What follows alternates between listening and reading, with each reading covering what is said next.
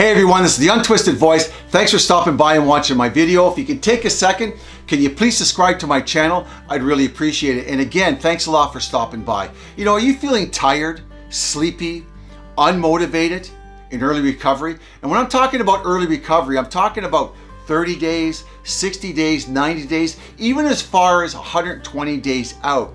You still feel kind of sluggish, like you're not motivated.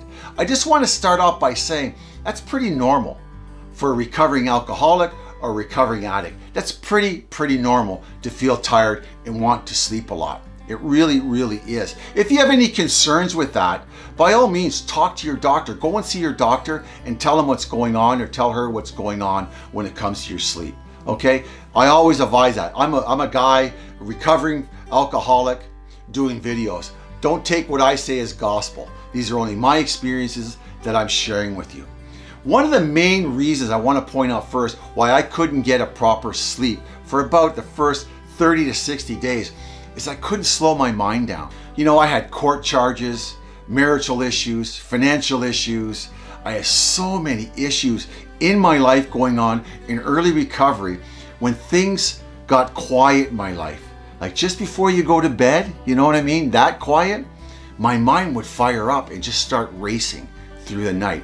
It would take me sometimes an hour or two to go to sleep. I remember calling my sponsor up and talking to them at that time for 2 or 3 hours before I went to bed, just to get the mind to slow down. I couldn't slow it down. And even after I did that, you know, 1, 2, 4, 5 in the morning, I'd still wake up, you know, in and out of sleep all the time. And I was wondering why I felt so tired. You know, then after all that, I would drag my ass out the door at 7 or 8 to go to work. And I was wondering why I was tired all the time, because my mind would not let me sleep. It wouldn't let me sleep. Another reason I felt tired, and I think a lot of addicts and alcoholics do this, they put the cart before the horse.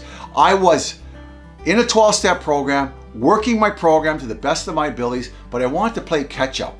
So I got a full-time job. Of course, right? I needed to make money. I got a part-time job. It was a cleaning job, cleaning at Beaver Lumber here in Ottawa. I was also going to school at an adult learning school part-time. Try that one on for size and try and figure out why you're tired. I was trying to make up for lost time. No balance in my life when it came to my daily structure in my life. You know, wondering why I was tired. It was completely crazy. But when I was in it, I thought I was doing the right thing. I really did. Somebody pointed it out to me, Terry, you need to slow down. You need to stop all this nonsense. And it was kind of nonsense, but I wanted to make up for lost time. Another reason is the medical doctor told me, is my sleep patterns were off. You know, when I drank, I went to bed anytime I wanted, basically. I didn't care if I got off for work. You know, I'd pass out at 6 o'clock in the afternoon, wake up at 2, start drinking, wake up at 7, go to work, or go to work at 3 a.m. I mean, go to sleep at 3 a.m. and wake up at 10 p.m., miss work all completely. So my sleep patterns are off. So he said that's one of the reasons too you're having sleep issues. You have no pattern that when you go to sleep, no sleep schedule. So that was a main reason too. And I identified that a lot because I was all over the place with my sleep. I was all over the place. Another thing he said to me was I thought that was really interesting was, he said, because Terry, you did cocaine, smoking dope, drinking large amounts of alcohol, your body's repairing itself. You may not even know that, but you have liver issues, you have problems going on physically a little bit. Your body's repairing itself. So it takes energy away from you to repair itself. And I'm like, I didn't really believe him. Sometimes I don't believe him to this day, but it sort of made sense at the time that I abused my body physically for a long time. At the end, I was a daily drinker, a daily user of, well, I shouldn't say a daily user of cocaine, but I used a lot of cocaine and I smoked a lot of weed. So my body had to refix itself, rebuild itself. So that was in the process too. It really was. And another one he pointed out is that the REM sleep, when you drank, you didn't really have REM sleep. REM sleep is the sleep you go into when your body's sort of rebuilding itself. And it's, you know, it's the nurturing part of sleep. It's called the REM sleep. I'm not a scientist or a doctor. It's the REM sleep. And when you drink and when you do drugs, you don't go into the REM sleep. You just sort of pass out and you don't sleep, but you don't go into that deep sleep. So for months and years, how many times did I pass out from drugs or alcohol and not go into the REM sleep? So I was sleep deprived like crazy. Like crazy, I was sleep deprived. So feeling tired when we sober up is really, really normal. It's really normal, but it takes time for us to adjust to our new way of life, both, mentally, physically, emotionally, and spiritually. And things are going to be out of whack, and sleeping is one of them. And not getting a proper sleep is a big, big deal. It's a big deal because in early recovery, we have a lot of emotions. Our life is very charged. We're trying to find a new way of living. We're trying to look after issues from the past. We're trying to reestablish ourselves, and not getting a proper sleep can really make us feel overwhelmed, can make us feel depressed, can make us feel like giving up, a cause for relapse. But it's not a cause for relapse.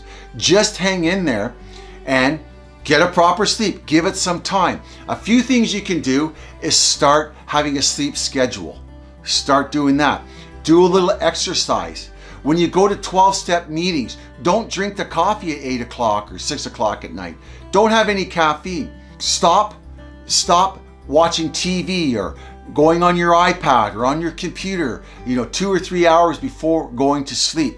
Eat a light meal. Eat something light, like have a soup, a sandwich, a salad before you go to bed. Don't eat something big.